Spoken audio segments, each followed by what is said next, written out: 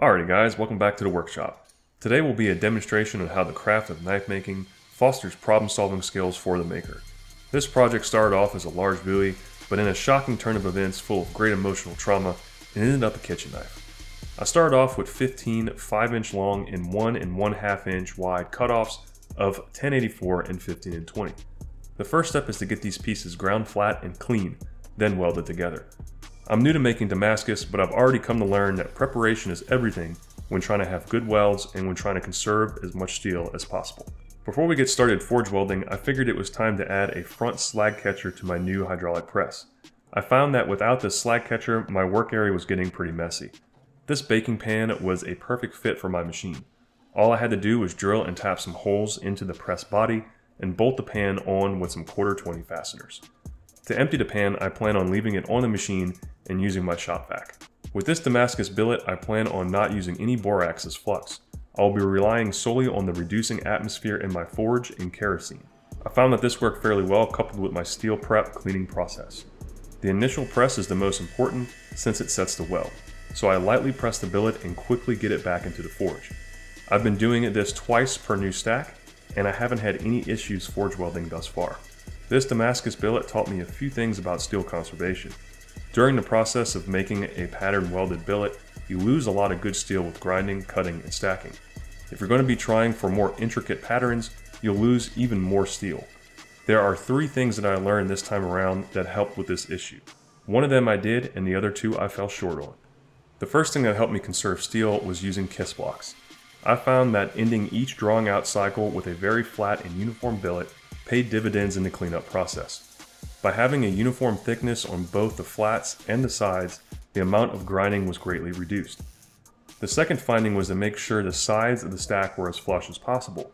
On my last stack, I went so far as to grind the sides flush with each other after welding the ends securely. This greatly reduces the amount of grinding that is needed on the sides of your billet after forge welding, since an overlap of pieces generally results in a cold shut. And lastly, I used the butcher block brush to brush off scale. I did this more diligently towards the end of the process and found it to work very well. I then got lazy when forging the blade and found a significant amount of scale buildup on my knife, which in part resulted to more grinding, less steel, and a thinner knife. I purchased my butcher block brush on Amazon and will put a link in the description below if you're looking to pick one up. After I got this billet up to 240 layers, I decided to try for a more advanced pattern than just random pattern Damascus. But before we get started on that, I want to do a test etch so you can see what we're working with. This is what 240 layers looks like on a fairly thick billet. I then take a 1/4 inch drill bit and get the drilling holes on each side of our steel. I'm shooting for holes around 1/3 of the thickness of the billet. One rookie mistake I made was not chamfering these holes. My counter bores have very sharp points and would bottom out in the hole before contacting the edge of the hole. I didn't think of it at the time, but I could have just used a large drill bit to chamfer these holes. This mistake resulted in me having to grind off even more steel on the finished billet, and it was a contributing factor to this knife ending up as a kitchen knife instead of a Bowie. But with all that being said, the raindrop pattern did turn out looking pretty good. Now that we have our steel sorted out, I'm going to attempt to forge out my blade. My forging skills have a long way to come, and I think it's very apparent with this footage. At the end of the day, I'm just going to need more practice in this realm. I've watched a ton of instructional videos on forging knives, but no amount of research is a substitute for getting in the shop and hammering out some blades. One major mistake I made with this blade was getting too aggressive when hammering in the ricasso area. I had a very deep hammer blow right on the ricasso of this knife, which was the last nail in the coffin that turned this Bowie into a kitchen knife. I also was not diligent with my butcher block brush and had a decent amount of scale growth on the surface of my work. Once I have my crude blade shaped out, I focused on drawing out the tang, straightened everything up, and then annealed the blade in vermiculite. After it cools down, this is what we're left with. At this point, I still think I can make a Bowie out of it, and I haven't come to realize my mistake on the ricasso. I get to the grinder to clean up the forge scale on the blade and roughen the tang and shoulder area. I use the surface grinding attachment to get my ricasso fairly flat and parallel before tracing my blade profile on the steel and cutting out the bulk of excess material on the bandsaw. I'm going to be saving all my cut off Damascus pieces so I can make a fossil canister Damascus in the future. Everything I'm doing on the grinder at this point is just getting things roughed in. My finished grinding will be done post heat treatment. I did decide to mill in my shoulders at this point before heat treating, although with the switch to a kitchen knife, I ended up going back and doing them over again post heat treat. To mill in my shoulders, I clamped the blade in my file guide and then clamped the file guide in my mill vise. I used a carbide 1/8 of an inch end mill to establish the radius in the shoulder and the flat along the top of the tang. I used a dial indicator on my table to let me know when I was zeroed out with the shoulder. I then raised the end mill and moved the table to the other side of the knife and milled in that side. This ensures my shoulders are in line with each other. Next up is the heat treat. This will be the second knife that I used my DIY heat treating furnace on. I didn't show the whole process, but I do multiple normalizing cycles with this blade starting at 1650 degrees. I quench the blade at around 1475 degrees in Parks 50 for 4 to 5 seconds and then clamp it in my straightening vise. This ensures my blade is held straight as it cools. I've been using this method for a while now and have had great results keeping my blade straight. I then clamp the blade in between 2 pieces of angle iron to hold it straight during the tempering process. I will be tempering this blade at 410 degrees Fahrenheit for 2 2-hour cycles. In between cycles, I cool the blade to room temperature by dunking it in water. This does not negatively affect the knife and speeds up the tempering process. Now that we have a heat treated blade, I take it over to the surface grinder to get it cleaned up. The heat treating process in the oven leaves a little scale behind on the surface since oxygen is present inside the furnace. This has me considering using stainless steel foil in the future. It's around this time that I realize my blade is too thin after having to remove a good deal of steel fighting the deep gouge in my ricasso. In an epic switching of direction, I begin to reprofile this knife into a kitchen knife. Let this be a lesson to anyone thinking about throwing a knife into the scrap bin. We've come too far to give up now. Now that I have the blade reprofiled, I can start grinding in my bevels.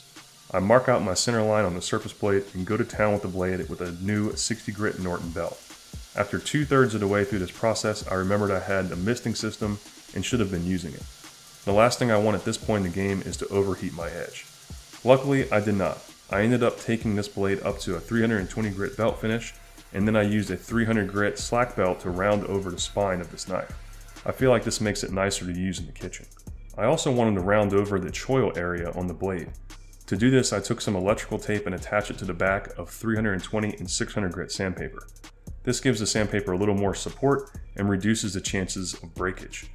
With a shoe shining motion, I rounded over the choil area and brought it up to a 600 grit finish. I then moved on to my blade bevels, starting with a 320 grit sandpaper and a hard backer. I sanded the knife to a diagonal scratch pattern with a 320 grit, and then eventually along the length of the blade with a 600 grit paper. A 600 grit finish will be as far as I take this knife before etching the Damascus. The uniformity of the 600 grit doesn't need to be perfect. In the words of Nick Wheeler, it can be a, quote, dirty 600 grit. At this point, I'll etch in my maker's mark with my DIY etching machine built based on Chris Crawford's plans. I hit the stencil around 15 times on DC power for a deep etch, and then a few times on AC power to darken it some. After I have it etched, you can see my mark is a little blurry. A few swipes with the 600 grit paper will clean this up nicely. We will be making a wah style handle for this knife out of a piece of box elder that I've had for about 16 years now. From what I can tell, it was stabilized, however, I'm not sure where it came from. Using a face mill on my mini mill, I'll get this block squared up. I did find some voids on this block that I attempted to fill with some super glue off camera later in the build, so the stabilization job may have been done by an amateur. Jeremy at Simple Little Life put out some videos a while back on how to construct wah handles with a wood dowel. He said he learned this method from Noah Valcron, so major shout out to both of these gentlemen since this will be the method we use in this video. I started off by using a 1/2 of an inch center cutting end mill to make a hole in my ironwood bolster around 3/4 of an inch deep. This leaves me with around 200 thousandths for me to slot. I found these 2mm end mills on Amazon that I'll be using for my slot, which worked out to around 78 thousandths. I picked up this manual table stop method from Carl Anderson, and it makes the slotting process pretty easy once set up. This operation can certainly be done with drill bits and hand files. However, buying the appropriate size end mill and machining the slot is a time saver. This seems especially true with smaller slots. Once I have the slot milled, there is a tiny amount of hand fitting to do in order to square up the radius left behind by the end mill. I put my guard jack on the tang just to apply some pressure onto the bolster and see how my fit was looking. Overall, I'm pretty darn happy with this fit, and no daylight is visible when looking at the assembly from the side. Next, we'll use the 1/2 of an inch end mill to drill a hole in our G10 spacer, then move on to the piece of box elder. I got the box elder squared up in my mill vise using the machinist square. I previously measured my tang and marked the depth on the end mill with a Sharpie. If I recall correctly, I'll be drilling this hole into the box elder about 2 3/4 of an inch deep. I didn't clamp the box elder tight enough, and you can see a little wobble at the start of its operation until I noticed and tightened the vise. While we're here on the mill and set up square to the hole I just drilled, I decided to face mill the front of this block. There really isn't anything special about the 1/2-inch dowels that we're using. I picked them up from the local hardware store for this project. I made a little skid to hold the dowel and slotted it with my portaband. I also drilled a hole in the bottom of the dowel to prevent any hydraulic lockup when assembling the handle with epoxy. So this is how the components of our handle are going to fit together. Before we assemble the handle, I need to modify some clamps. Using a 5/16 of an inch end mill, I mill out a slot in the face of the 2 clamps. This slot will allow the clamp to fit around the blade and hold the handle together. This is the real beauty of the method outlined by Noah and Jeremy, since it allows you to put the handle together, epoxy the components securely, remove the blade, and shape the handle off the knife. To epoxy these components together, I'm using some Rogue epoxy from Combat Abrasives, which seem to set in about 15 minutes. Jeremy said he uses 5-minute epoxy for this setup, but since this is my first time trying it, I wanted to have a little time cushion. I found that assembling the handle with the box elder clamped in the vise was pretty convenient. Once I get it all arranged, I use my modified clamps to hold the handle pieces firmly together. I then watch the clock and continuously check if my leftover epoxy is setting. If you wait too long, you may not be able to remove the knife from your handle, so pay attention. I probably waited just a little too long since the knife was pretty difficult to get out. Luckily, with a little finagling, the knife came free and I was left with a nice semi-bedded tang. This process can be a little touch and go. I think it really comes down to practice and familiarity with the specific epoxy setting time that you're using. I left the handle alone for a bit so that the epoxy can cure, and then started cleaning it up on the belt sander. My goal here was just to get the 3 layers of material flush with each other. My piece of box elder was already pretty small, so I wanted to make sure not to reduce it any further. The next step will be burning out any epoxy that restricts our tang's movement in the slot, which will give us a near perfect fit. To do this, I lightly heated the tip of the tang and inserted it into the slot multiple times until the shoulder bottoms out on the ironwood. Jeremy recommends not heating your tang to a red hot and shooting for around 400 and 500 degrees Fahrenheit. Once we're burned in, I'll take this time to notch the tang in order to help lock it into the handle on the final glue up. Using the 1, 2, 3 blocks, I height gauge with a pencil clamp to it, and my surface plate, I scribe some lines on my handle to make sure they're parallel to my ricasso. Then I ground down to these lines on the flat platen of my 2x72. To make a pinch grip more comfortable on this kitchen knife, I use a 2-inch contact wheel on my work rest to grind in some curvature on the front of the handle. And finally, I marked out some target grind lines on the corners in order to turn this square block into an octagonal handle. The beauty of this wah handling method, championed by Noah and Jeremy, is that you can remove the handles from the knife to do your shaping. This gives the knife maker much more control over the handle shaping process and reduces the chances of damaging the blade. I'm finding with most of my builds nowadays that having the handle separate from the knife when shaping is a very nice luxury. Once I have the handle sanded to 1000 grit, I hit it lightly with the buffing wheel and some green buffing compound. I don't know much about buffing, however I think that I need to try out some of the finer white compound for handles in the future. That being said, I really like the way this handle turned out. Now that the handle is ready, we can etch our blade. I'm going to be putting together a more permanent, longer and wider tank for my shop with this 3-inch PVC pipe. When purchasing my 24-inch piece of 3-inch PVC, I also bought a floor flange and a threaded cap. I thought that I had some leftover PVC specific glue, so I didn't buy any at the store. However, once I got back to the shop, I couldn't find it. So I put the acid tank together with Rogue 2-part epoxy from Combat Abrasives. I'm really not sure how this will hold up, but it's been a few weeks now and I haven't had any leaks, so I guess time will tell. I made a mix of 1 part ferric chloride and 2 parts filtered water for this tank. I must say that I was surprised at how weak the mix was. It took a significantly longer amount of time to etch my blade with this mixture than my previous 1-to-1 solution that is 3 years old. It could be a combination of the 1-to-3 versus the 1-to-1 ratio and the brand of ferric chloride I purchased. Either way, I ended up having to run 20-minute etching cycles on the blade to get a decent etch. Between etching cycles, I cleaned the blade with an extra fine steel wool, and on my last etching cycle, I sprayed the blade off with ammonionized Windex and I heavily coated the blade with baking soda to neutralize the acid.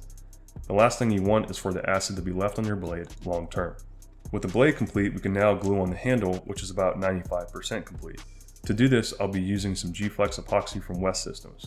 I also purchased this huge 24-inch DeWalt clamp for this project specifically. I like the large jaw version of this clamp for this operation since it seems to have a more even clamping pressure. Once the epoxy has had time to cure, it's time to finish the back of the handle. I brought the back end up to 1000 grit and then put a small radius on the edge by hand.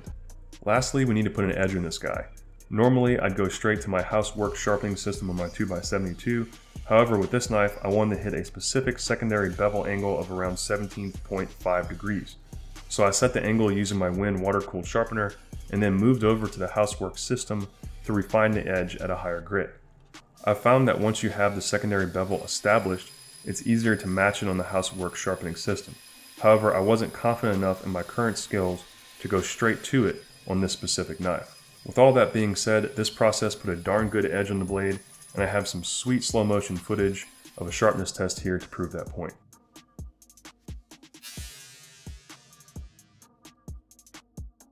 Alrighty, so this is how it turned out. While it's not the original Bowie I planned to make, I'm frankly happy that I was able to finish a knife out of this project. Throughout the process of making this knife, I've learned a ton about making Damascus that I hope to apply in future projects. I was also afforded the opportunity to practice my kitchen knife construction by making some mistakes.